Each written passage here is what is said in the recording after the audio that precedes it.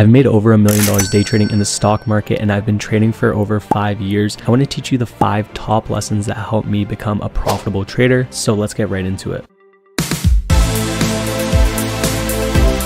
All right, so let's go over the top 5 essential lessons that I think every trader should know if you're trying to become a profitable trader. So lesson number 1 is planning realistic goals. In order to become a successful trader, it is important to set realistic goals. This means setting achievable targets that are based on your skills, experience, and resources. To set realistic trading goals, you need to consider your risk tolerance, capital, and time horizon. By setting realistic goals, you can focus on achieving them and avoid making impulsive decisions based on emotions or short-term market fluctuations. What do I mean by this? If you're just starting trading, or if you've only been trading for a year or even 2 years and you think you're going to start making $500,000, $1 million, or even $100,000 consistently every single year, you're mistaken, right? It's just not happening. With your experience, you need to develop more skills to become a better trader. So this may be that you have to join masterminds or courses or Discords, or even learning for free on the internet. Like you guys know, I don't have anything to sell you, so I'm just telling you right now. But do whatever you want to do, but you need to set goals that are realistic. And I'm telling you right now, trying to make your first $500,000 or your first $100,000 year in your first year is just not realistic. Now, with just sizing into one trade and hoping for the best in gambling, yeah, maybe you could do it, but that's not what we're trying to do. We're trying to become either full-time traders or consistent enough traders where it can be a big portion of our side income. When you're setting these goals, it's really important that you set a time horizon for yourself. What this means is don't give yourself 6 months or 3 months or 1 month. Give yourself much longer, a year, 2 years, 3 years. This is because most traders won't be profitable in their first year or in the first 6 months, and they'll be like, you know what, trading's not for me, I'm done. And that's why most traders fail, right? 90% of traders fail because they give up too quick. You need to set a time horizon that you know you can comfortably trade and not have that thought in the back of your head, am I wasting time? Should I do something else? Should I move on? Is drop shipping for me, right? Like, should I become this? Should I do this? That's what kills most traders, right? You need to really understand that to become a profitable trader, it is going to take you a lot of time, and it's going to take you capital. How much capital it takes you, though, is really up to you. What I tell most traders is when you're first starting, please don't start with a lot of capital. This is because most traders come in and they try to make too much money. They'll put in their whole life savings in their trading account. Or let's say you're still young right now, you'll put in, however much you made from that part-time job you had, right? And the problem in this is you're most likely going to end up losing it because you have no skills or experience to actually trade that money. So always start off with a small amount when you're first starting, and then size up as you get the skills and experience needed. Number 2, the trading system. A trading system is a set of rules and guidelines that traders use to make decisions about when to enter and exit trades. The system can be based on technical analysis, fundamental analysis, or a combination of both. It should be designed to fit your personality, risk tolerance, and trading goals. A good trading system should have a clear entry and exit signal, and you should always backtest your system to ensure that it performs well in different market conditions and adjust it if needed. Consistency in following the system is the key to your success. So a lot of people think that a trading system needs to be changed every week, every 2 weeks based on what's happening.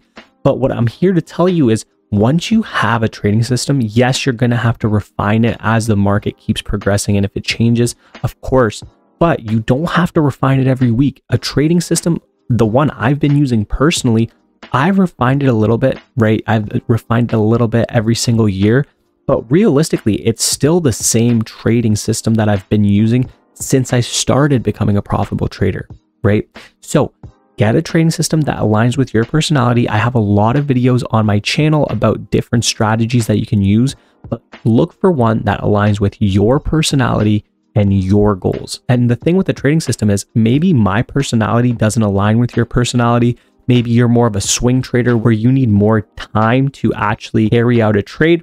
And that's completely fine, right? There's thousands of free videos on YouTube to help you find that trading setup. What's really crucial about a trading system, though, is you need to backtest it, right? You can have a trading system that has a 90% win rate and a decent risk to reward, but you're still going to be an unprofitable trader if you don't backtest your system, because you're not going to have confidence in the system. And confidence is key in anything you're doing in life. That can be from just in life in general, business, trading, relationships, whatever. You need confidence. Okay. And so if you don't have confidence in your system, most likely you're not going to be a profitable trader. So you really need to backtest your system to understand in the previous data, if you just followed your system and didn't FOMO trade or anything and just followed your strict system, would you be profitable in the long run? And most likely this data will show that you would be profitable if you strictly only followed your system. Number 3, risk management. So risk management is another very important thing when it comes to trading. Always trade your R multiple, never your P&L. Traders often lose too much on one trade and win too little on the next trade, which makes them lose money in the long term. Risk management is something I preach about all the time. And the reason I preach about it is because it's so important. Trading is a risky business, right? Because we are essentially gambling, right? The only difference between us trading and actually just gambling on, let's say in the casino, is we have the probability in our favor where we trade like a casino, right? The casino doesn't win money every single day, but over a long period of time, the casino will win money. Why? Because the probability is in their favor.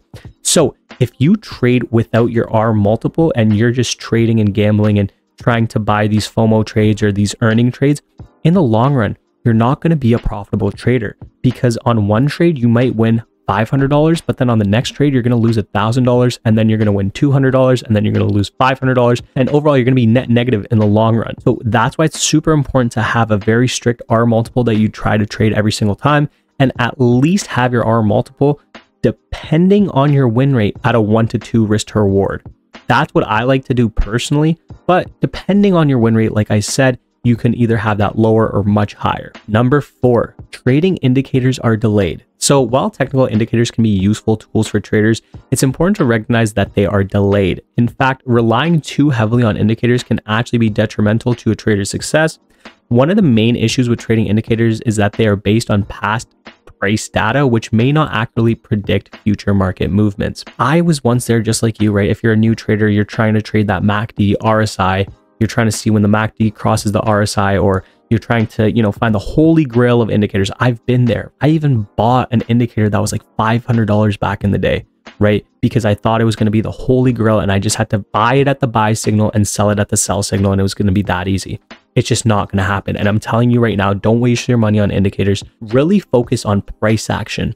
Okay. Focus on candlesticks. Okay. Focus on the actual key levels, psychological levels, right? And just back test that trading system like we've been talking about. Indicators may be a great tool of just getting like an overall sense of the market. So for example, on my chart, I have VWAP and volume. That's it. That's the only indicators I have. I barely use the volume, and I barely use VWAP now either, right? The reason I have those indicators is because I used to use them before, but with large caps, especially with the large caps I trade on a daily basis, I don't really need to look at volume too much unless it's a news day. And with VWAP, I've just always had VWAP on my chart, and that's why I'm just used to VWAP on my chart, and it just looks too weird for me when I don't have VWAP. What I realized is trading indicators are really just a waste of time. If I focused on just mastering price action and understanding how candlesticks form, understanding why levels form, understanding market trend, I would be a much better trader, much faster, right? I could have become profitable probably a year before I did if I just realized that trading indicators for me